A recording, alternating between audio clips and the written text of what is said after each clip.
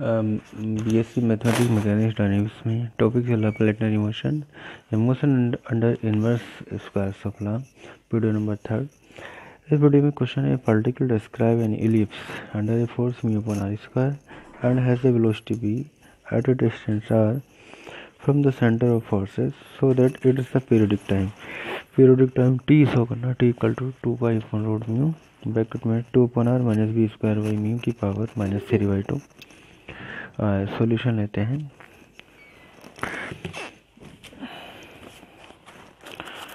B square equal to होता है formula mu 2 upon are minus 1 upon A for ellipse के लिए।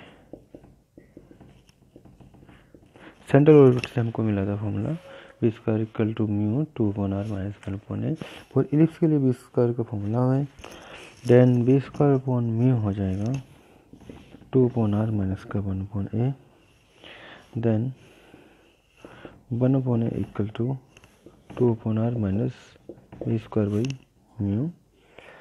Time period T equal to होता है T equal to 2 pi by under root mu A की power 3/2, ए की power 3/2। यहाँ पे 1 अपॉन ए है, इसको लिख सकते हैं ए की power -1 equal to 2 upon are minus B square by mu, या ए इक्वल टू हो जाएगा 2 upon are minus B square by mu की पावर -1। ए की वैल्यू वहाँ से अगर निकालते हैं तो इसमें वैल्यू ड्रा कर देते हैं।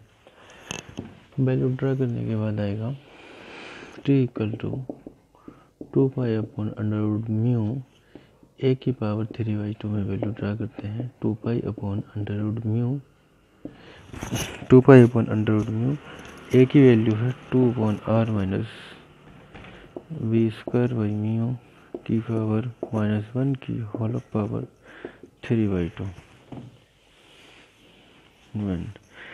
टी इक्वल टू होगा 2 pi upon under root mu 2 upon are minus B square by mu की पावर -3/2। ये इसका वैल्यूज हो जाएगा।